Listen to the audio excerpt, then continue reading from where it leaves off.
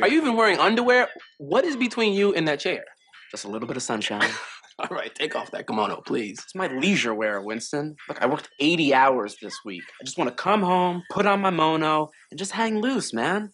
Okay, if you had a job, you'd understand. Really?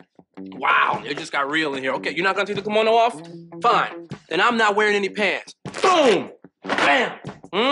Everybody wanna just walk around this house wearing all kinds of stupid stuff. Then guess what I'm gonna do, Schmidt?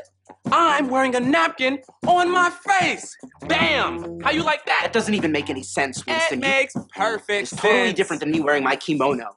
You are laughing in the face of thousands of years of samurai culture, and it's an affront, Winston. It's an affront. Look at me now, huh? This is the vibe we have in the house now because of you. You wanna walk around here looking silly. This is handcrafted in China.